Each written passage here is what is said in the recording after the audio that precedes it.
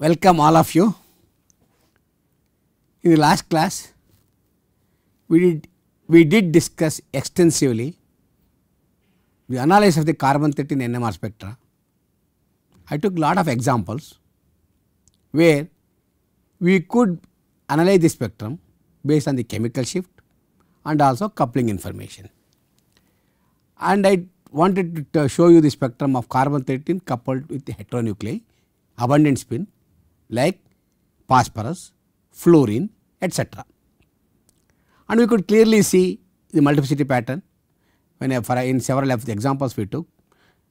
CF3 group coupled to carbon will be as a quadrate, and then we have a 2-bond coupling, 3-bond coupling like that, and we were able to assign most of the things.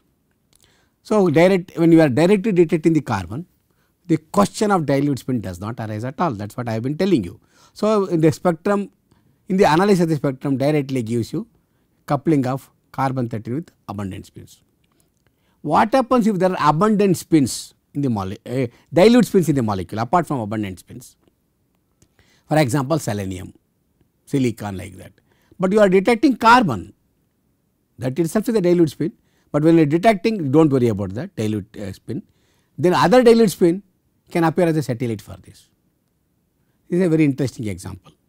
We took this as an example with the tin, and I took the example and showed how the satellites of the tin gets reflected, especially tin 117 and 11N, two tins, two isotopes give rise to satellites with two different coupling strengths, and the intensity was approximately equal to their abundance of 7 or 8%.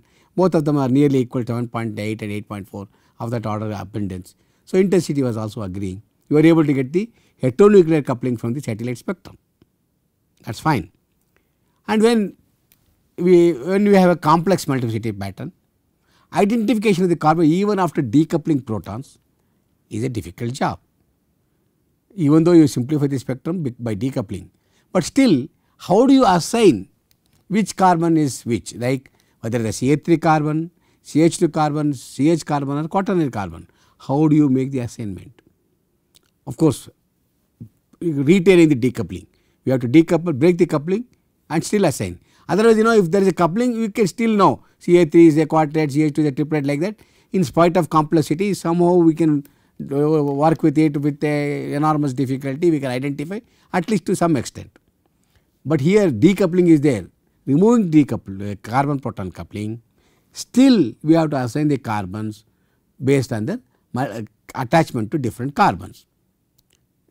How many number of carbons it is attached to CH3, CH2, CH like that. How do we do that? For that I said depth experiment. Depth is a simple pulse sequence where the proton carbon-13 has 2 pulses on the carbon-13 channel, proton has 3 pulses, the last pulse on the proton is a flip angle pulse. I said that flip angle of the pulse we can do 3 experiments, 45, 90 and 135. When it is depth 90 only CHS will be there, all positive. Depth 135, CH and CH3s are positive, CH2s are negative. In the conventional spectrum all carbons will be present. So, combination of all these things you can see, identify which carbon is which. Very fairly it is easy to do that. And I showed the example in a complex molecule like cholesterol, how depth experiment helps us in identifying the carbons based on the number of protons attached to it. That is what we did. Okay, going further, I also said using carbon-13 NMR we can even make the structural assignment to some molecules. We took an example of one molecule and said how based on the number of carbons we observed and coupling with fluorine, we could even get the structure of the molecule approximately. That was easy. Can we extend it further, the depth? I will give another one important application of depth, how we can utilize depth to get the structure of the molecules. Here I am taking example of 2 monoterpenes, identifying the correct structure of monoterpenes. That is our challenge. Let us see what we do. The challenge is I have to use the depth experiment to identify the correct structure of which of these things. There are about 6 molecules, all are monoterpenes. We want to find out what is the correct structure of it by using depth experiment. And a depth experiment was done for this thing. Now, if you do the depth experiment, this is a conventional carbon-13 experiment. This is depth 90, depth 135. Already I told you depth 90 gives you only CH positive. and depth 135 shows you CH and CH3s are positive, CH2s are negative. Just look at it, and then leftover peaks is from the quaternary, from the conventional NMR spectrum. You can easily identify. Look at it, there are 3 CH3s which are positive, I am sorry 2 CH3s which are, CH3 has 2 peaks which are positive here, and CH2 if you look at it 1, 2, 3, 4 CH2s because of negative intensity in the depth 135, I know these are CH2s. And if you look at the CHS, we have 1, 2 and 3 CH peaks, and from the conventional carbon 13 spectrum there is only one peak which is left here, that is a quaternary carbon. I know quaternary carbon is 1, there are 2 CHS, 2 CH3s and 4 CH2s and 3 CHS. This is what the conclusion I draw from the depth experiment. Now our job is to identify which of these terpenes is the depth spectrum corresponding, which of these terpenes. If I know that, I can get the correct structure. Using this information, we will go further. Okay. Now if you go further, our job is to identify in the molecule 2 CH peaks, CH3 peaks and 4 CH2 peaks, all these things we have to identify. Look at the molecule 1 here. Here you have 3 CH2s. See what is highlighted here, but what we require is 4 CH2. So that is not the structure. Look at this one, again 3 CH3s, that is not our structure. Go to the next one, 3 CH2s, that is also not our structure,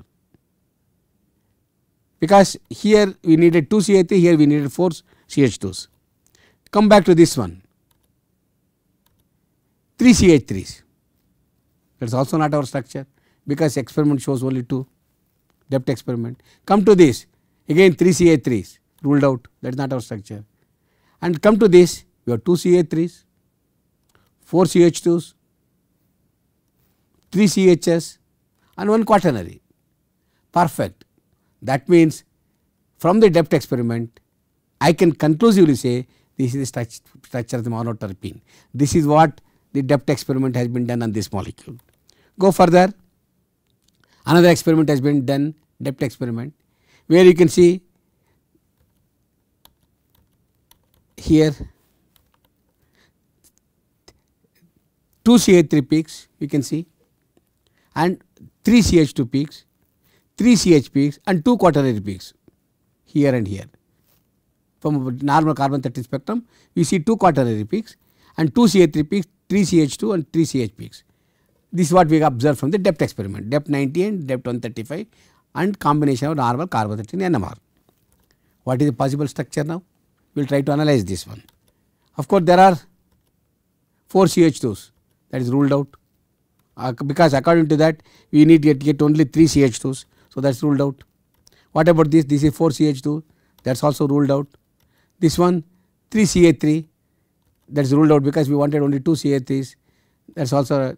Look at this one, this is 3 CH3, that is ruled out, this is also ruled out, and finally what is left with this molecule is 2 CH3, 3 CH2, 3 CHS and 2 quaternary, and that must be the structure of the molecule.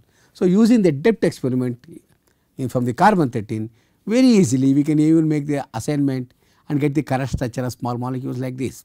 So I showed you 2 examples of terpenes, very interesting example taken from the book of Niels. So it's a very good example. Okay.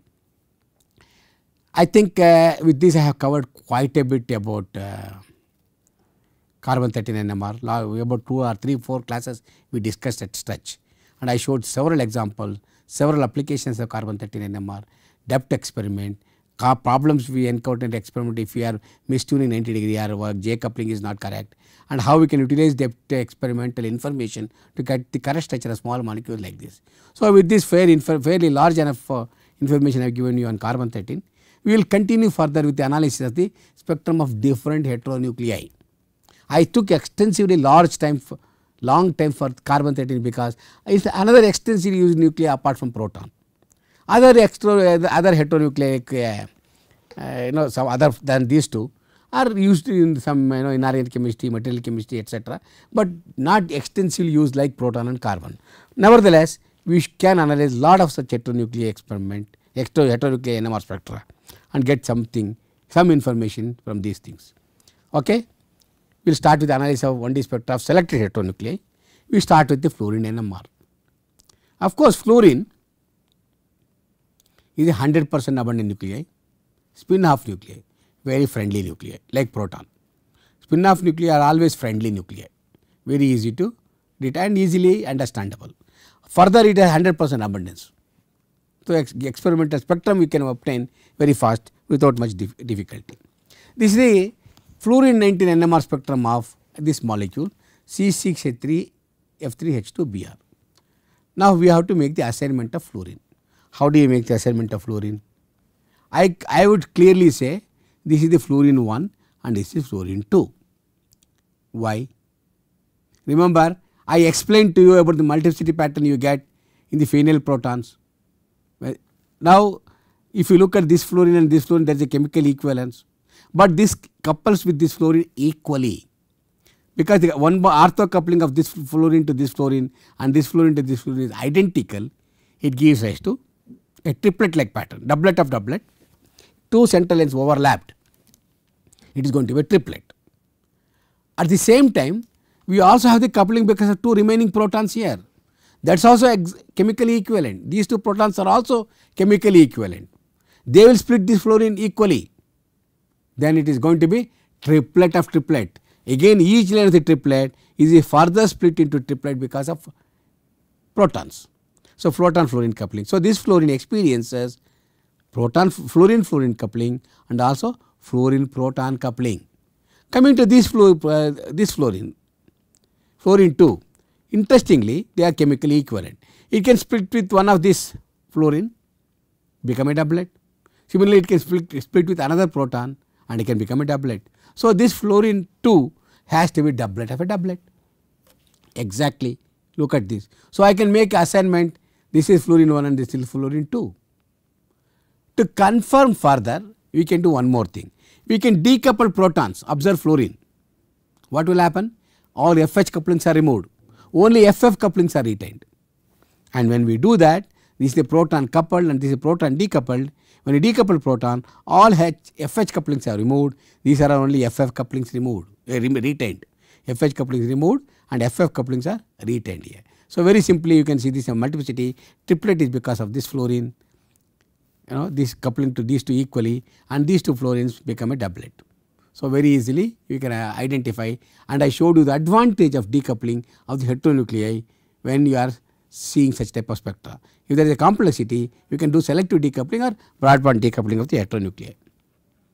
What happens if there is a coupling to other nuclei? Boron. The boron has two isotopes, spin 3 and spin 3/2, and abundance is approximately 20/80. Boron 10 is 20, boron 11 is 80. Boron 11 is 3/2, boron 10 is spin 3/2. When it is coupled to spin half nuclei, what will happen? Boron 10, when it coupled to spin half nuclei, let us say one nuclei spin half, 2 into half plus 1, it is going to be 2 into 2, 4. Of course, spin of the boron 10 is 3, 4 into 3 is n. Of course, we have only one spin, one boron we are taking into account. 2 into 1 into 3 plus 1, it is going to be 7 lines. Go to boron 11, 2 into n is 1, I is equal to 3/2, 3/2 into 2 it will go, it will become 3 plus 1 4. So, if any of the spin off nuclei like fluorine is coupled to boron 11, it gives 4 lines. If it is coupled to boron 10, it should give 7 lines of equal intensities. 7 lines are of equal intensity and 4 lines are of equal intensity. But the intensity ratio between these will be 1:4 because abundance is 80 and 20. If both the boron isotopes are present, then what will happen? You have coupling because of both boron 10 and boron 11. One gives you 4 lines, other gives you 7 lines. See, this is exactly what happens. This is NaBF4 molecule in D2O. Now, boron spin 3/2, it is going to give 4 lines, abundance is 80%, boron spin is 3, it gives 7 line pattern. Intensity ratio is 1:4. And the separation of this gives you boron 10, boron 11 fluorine coupling, this is boron 10 fluorine coupling you are going to get. Okay. And this coupling is quite large compared to this one. Very easily you can analyze coupling of quadrupolar nuclei to fluorine. and this is a information you will get. Center of this to center of this gives you what is called isotopic shift. When the boron is isotopic change from 10 to 11, see this is the shift you are going to see. Always I told you yesterday also, with the heavy isotope always shift the chemical shift to the higher field. Another molecule fluorine NMR, again boron coupling. Here it is a potassium bromine CF3 4 times. Now we are looking at the fluorine, so it does not matter. What we have to worry about is coupling with boron. Now boron, when it, as I said, there are 2 isotopes. Boron spin 3/2 gives 4 lines very of equal intensity, and then boron 10 couples to fluorine gives 7 lines of equal intensity. So intensity ratio is 1:4 between this and this, and this separation gives you boron 11 a fluorine coupling, and say adjacent separation of any of these 2 peaks gives you boron 10 and fluorine coupling. Very easily you can do that. Of course, we can also have a bromine. There it is boron, now it is bromine. Bromine has 2 isotopes, 79 and 81, and interestingly both of them are almost of nearly equal abundance, 49.5 and 50.5 like that, and both are spin 3/2 nuclei. Now in this case what will happen? You will get 4 lines of equal intensity, and both of them will give 4 lines, both boron and bromine 11 and bromine 79 will split fluorine into 4 lines of equal intensity, and equal not only equal intensity among them, also between boron bromine 18 and bromine 79 couplings. So this is what is happening, and now we are going to see 4 lines here, strong 4 lines. This is 1J coupling of bromine 81 with fluorine. This is 1J coupling of bromine 79 with fluorine.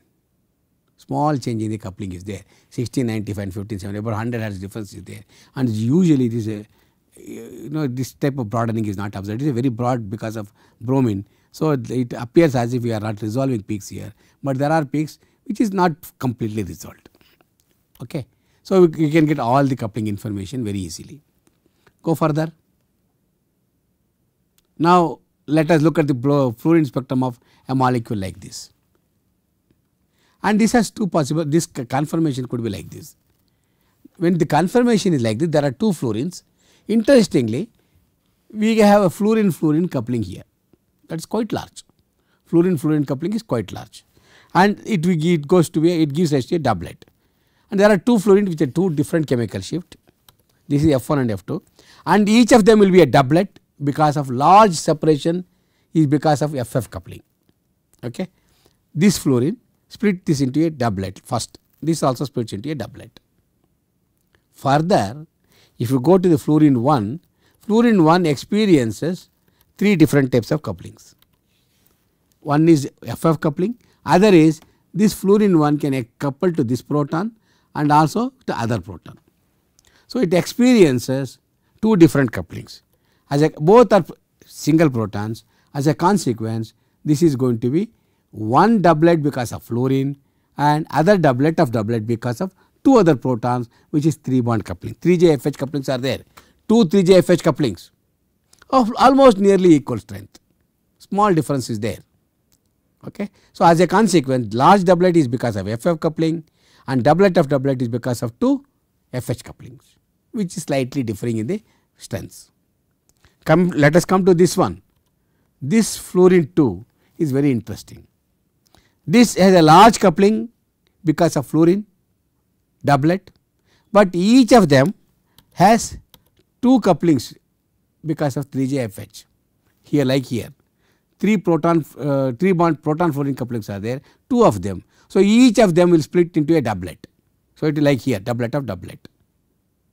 Further, interestingly, this fluorine also coupled to the Ca3, 5 bond coupling is there, and that 5 bond coupling because of CH3, 3 chemically equivalent protons, each line of this doublet of doublet is going to be a quartet.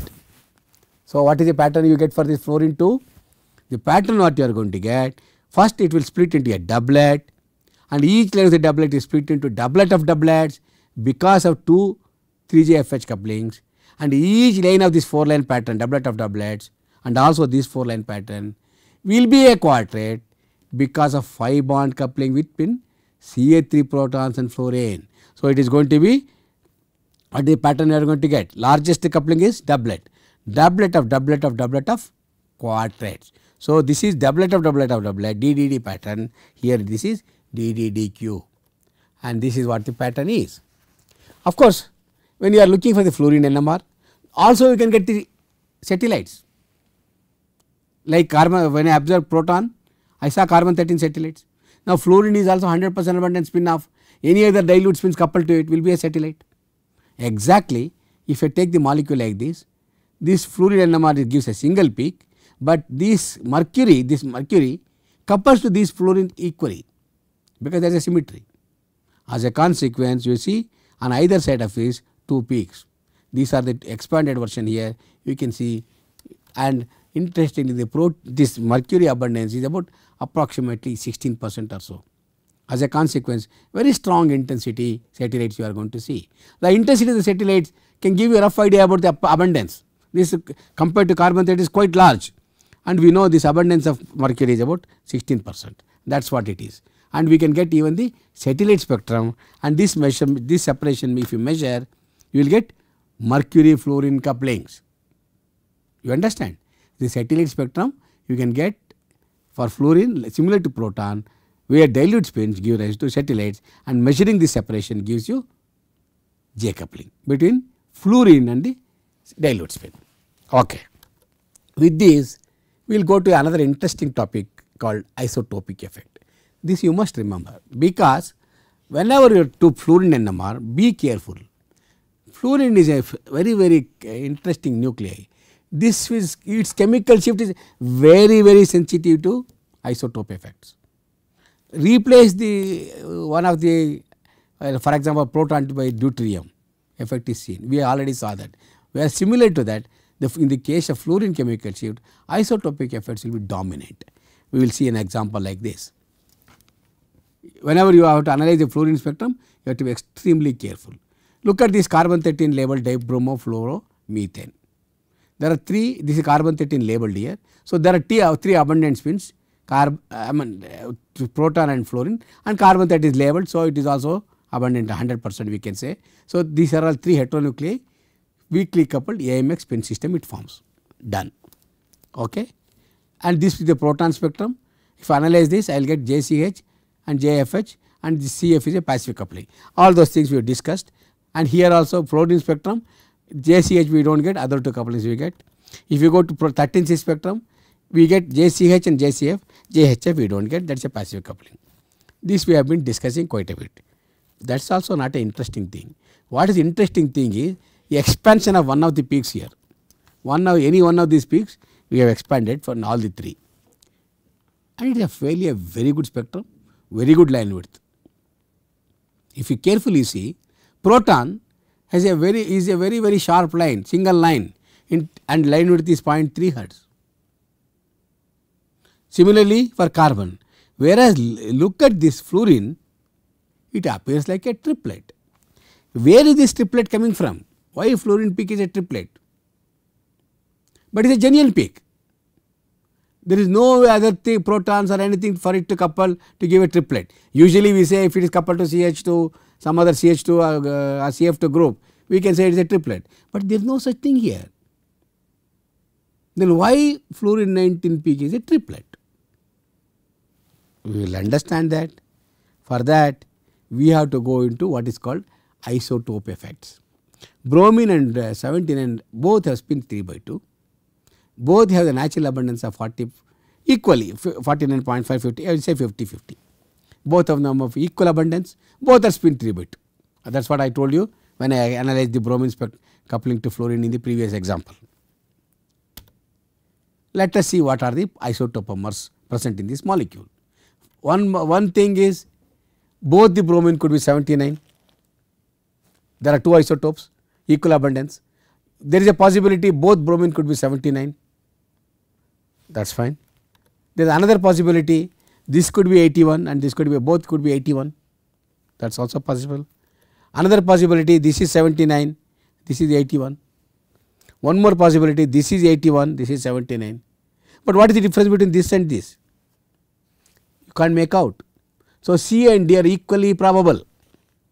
If I say there are 100 molecules, 25% of 25 molecules be both bromine 79, 25 molecules will be both bromine 81, 25 molecules with one bromine 79 and this bromine 81, 25 molecules will have this bromine 81 and this bromine 79.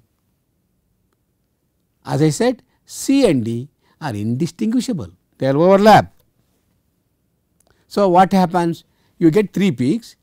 In reality, there are 4 molecules, 4 spectra, but this spectrum of these 2 molecules are indistinguishable, they overlap. As a consequence, you get 1 peak for this, 1 peak for this, 2 peaks overlapped will be a triplet like pattern. So, 1, 2 and 1 intensity ratio you get. Actually, there are 4 peaks from 4 different isotopomers and the peak positions have changed here because of what? The isotopic substitution. That is the important point. You understood? Now, we can understand why we got a triplet for fluorine. You may ask me a question, why not for proton and carbon similar effect? Fluorine is more sensitive for this, not for other 2 nuclei. Alright. We will take the another example of CFCl3 where we can see the isotopic effect dominant here. Again fluorine CFCl3, if I take the spectrum, how many peaks we expect? Take CHCl3 chloroform. If you take proton NMR, how many peaks we get? There is only one proton. I told you single nucleus gives only 1 peak, no other coupling. Forget about carbon 13 dilute spin coupling. Abundant spin proton we get only 1 peak. C12 proton, C12 attached to proton we will get only single peak. Similarly, CF33 also should be single peak because this is also similar to proton, 100% abundant with spin off. So, fluorine NMR of CFCl3 also should give a single peak, fair enough to assume, and it is true, it has to be a single peak. But interestingly, you get 4 peaks here, 1 peak here, 1 peak here, 1 peak here and 1 peak here. This intensity is 100%, one is 95, 30 and 3. True spectrum, real spectrum. How do we get these 4 peaks? Why not a single peak like CHCl3? This is where isotopic effect comes into the picture. Forget about carbon 13 is natural abundance. So, interpretation we can do like this. Before that, you should remember chlorine 35, there are 2 isotopes chlorine. One is 76%, chlorine 37 is 24%. Like bromine we got 79, 81, 50, 50. Here also we should consider the abundance. One is 35, other is 24, 76 and 24. There are various isotopomers we can think of. What is the possibility 1? Possibility 1 is all the chlorine could be 35, possible. So, 76% abundance, 76, 76, 76, all 3 are present. Then if you take the population of this, it is 4.438, multiply 0.76, 0.438. I will say this is 100% intensity peak. Make it as 100%, normalize it for 100% intensity. So, if I take a molecule, if all the 3 chlorine are 35 in this molecule CFCl3, then I get a 1 peak, I call this intensity 100. Alright. What is the possibility 2? Possibility 2, these 2 chlorine could be 35, this is 37. Again 3 such possibility, these 2 35, this is 37 and this 2 35 and this is 37. There are 3 such possibilities. Okay. Now, what is the population of each isotopomer? One is 0.76 and this is 0.76, these 2 and this is 0.24. We told you, I already told you chlorine 35 is 76% abundance, chlorine 37 is 24%.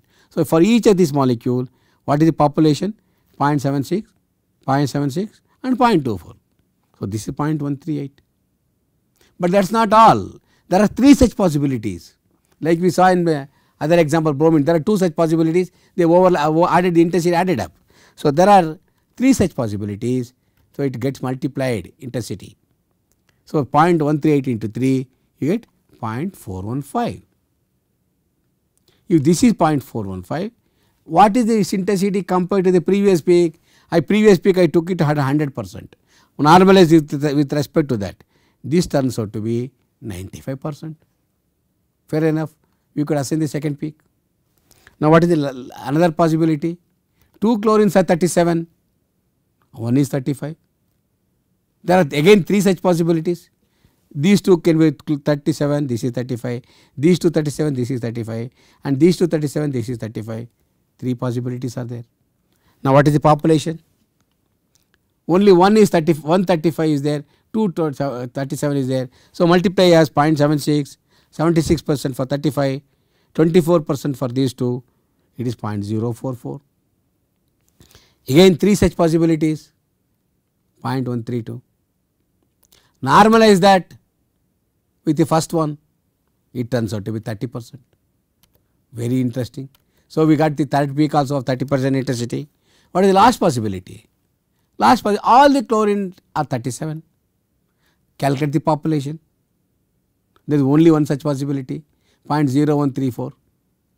And normalize it with the other one, first one, it is 3%. So what is the intensity ratio you get? 100, 95, 30 and 4. So there are 4 peaks coming because of different isotopomers. So the intensity of the peak is due to the statistical distribution of isotopomers. Remember, intensity of the peak is due to statistical distribution of isotopomers. Isotope shifts are expressed always in ppb, and this is what you are going to see. Very dominant effect, isotope effect on fluorine.